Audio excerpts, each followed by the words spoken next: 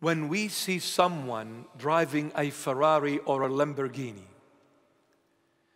we don't use it in a formal kind of way, but in a slang way we say, man, this guy is so lucky.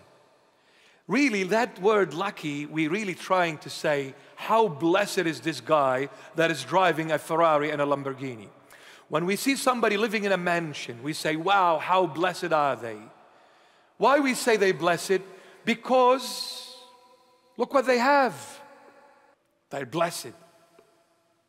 They have what I can't afford. The ultimate. John the Beloved is saying, blessed are you who believe in this word and keep it. Number one, if you read the word, blessed are you if you read it, if you hear it, if you keep it. Well, the first thing you read. When you read, you hear. And when you hear, you need to keep. What is keeping? Meaning, doing by it. So when you read it, you hear it, then you have to implement it in your life. Because what you accept, you need to put in action.